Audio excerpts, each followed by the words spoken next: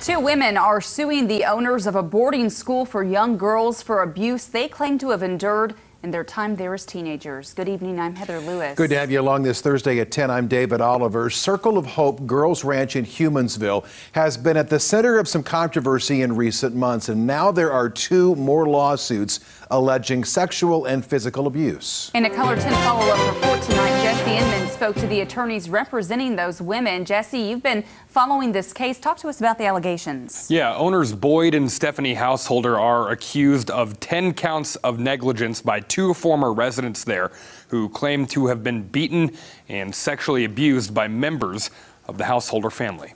Last month, state officials removed 24 young girls from Circle of Hope Girls Ranch in Humansville after allegations of abuse began to surface. This week, that property went up for sale, and now two women who once lived at the so-called religious reformatory school for girls are suing the owners of the ranch. Catherine Reed is one of the attorneys representing the women, identified only as Jane Doe 1 and Jane Doe 2 in the lawsuits. Reed says some of the abuse was consistent in both of her clients' allegations. They allege that certain acts had occurred where they were physically restrained.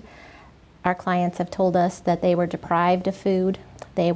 Girls were forced to overeat. They suffered extreme disciplinary actions. They were deprived of bathroom use.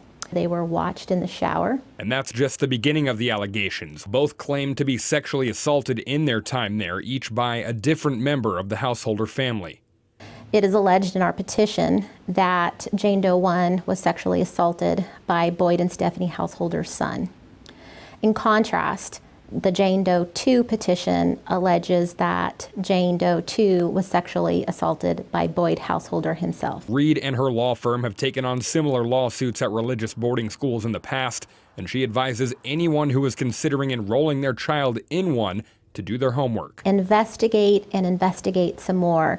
It's one thing to have a website and showcase horses and bedrooms and all of the great activities that occur there, but really dig deeper.